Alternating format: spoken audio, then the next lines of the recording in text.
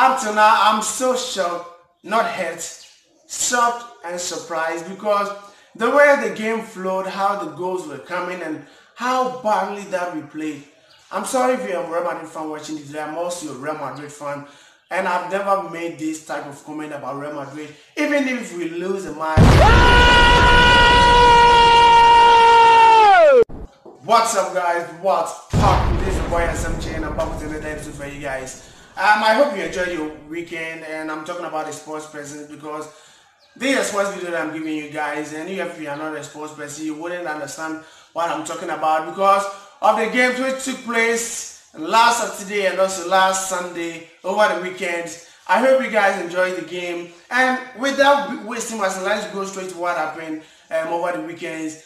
On Saturday, we witnessed a very great game, amazing game, intense game between Manchester United and Manchester City, and that game was so intense. It was like the game between Barcelona and Real Betis. That game was intense, and no one expected the outcome to be 2-2, just like no one expected the outcome to be 2-1 in favor of Manchester United. And guys, I've never seen Manchester United play this good against Manchester City. Every time that Manchester United meets Manchester City, the outcome on everyone's mind is Manchester City is going to trash Manchester United. Not that they are going to win them, just going to win them. They are going to trash them. And when Billy scored the first goal, I was like, oh, it's over because Manchester City is going to trash Manchester United. Only to find out that Manchester United has something up their sleeves. That everything had, that guy is something. I didn't know that he had something up his sleeves, and this should be a warning to Barcelona. Yesterday, during the El Clasico, when they were scoring as better, when the goals were flowing, Barcelona fans were.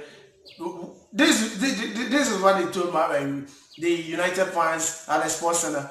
They were like, this should be a warning to you guys. And also Manchester United fans, when they trash City, they were telling Barcelona fans, they were actually warning them, giving them a warning that they should be ready for them. This should be a warning to them. So I'm waiting for the Europa between Manchester United and also Barcelona. But in the game, the Manchester derby, I've never seen Manchester United play so well against Manchester City. So a big kudos to Manchester United fans watching this video. If you are a Manchester United fan watching this video, please give me a like. Let me know you. Let me notice you in the comments, and please subscribe, share it in your group.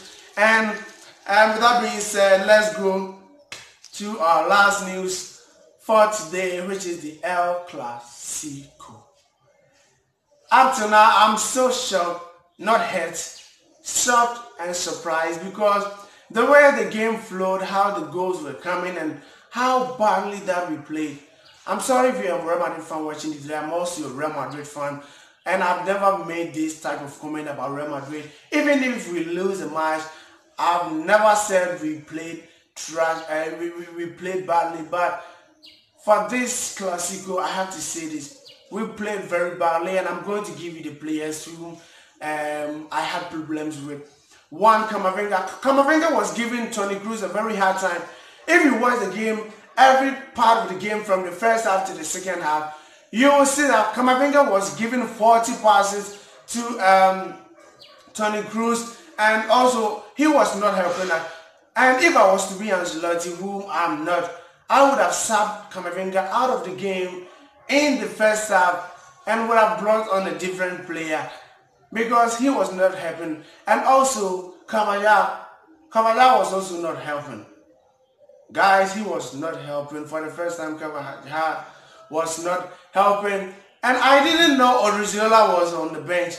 When I said they should sub in Odriozola, some people were like, why Odriozola? Because Cavalla is fast and strong. Don't you know Odriozola is also strong? He is also very quick and fast. That guy is very quick and fast. He should have been set up. And my number one player whom I never thought that I would have a problem with him is Vinicius Jr. That guy, the confidence that Ancelotti has given him has made him overconfident, and he has started acting like very bossy. Yeah, I don't know if I've noticed that he has started to act very bossy, and his style of game has changed a little bit because he has no challenge on the bench. No one is challenging him on his side of the game. So he thought that even if I play trash, even if I play badly, I'm still going to be in the starting lineup. And I think that is going to stop if we get a challenge for him. So yesterday he was also playing badly for me. So Kamavinga, Vinicius Jr. and Carvajal, they were playing badly yesterday. I didn't like their game. But anyway, it is Real Madrid. We are the kings of Europe. We are the kings of Champions League. We are the kings of La Liga. And Barcelona is going to get it in the league. They think that they are on top of the league. They think that they are on top of the league. But they don't know what we are capable of. We are going to turn the tables on them.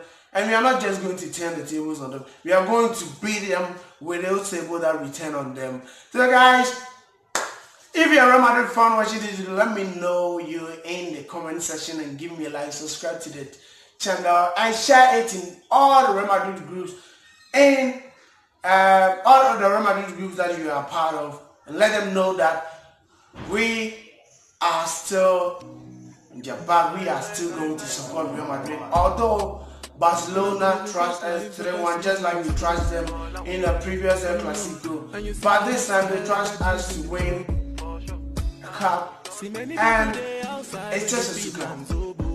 Did I just say super cup? It's just a super cup. So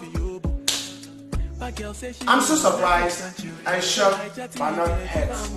So I'm going to end this video here, guys. But before I go, I'm still reminding you guys about my birthday. It is happening on the 19th of January. And no, I'm not throwing a birthday party, but I'm waiting for my gifts from the previous video. If you haven't seen it, go to the previous video and watch it. I'm waiting for my gift. And if you don't have those type of gifts, or if you cannot give me those type of gifts because of distance, you can subscribe to Place 8. Give me a like on this video, and I'm going to see you in another episode.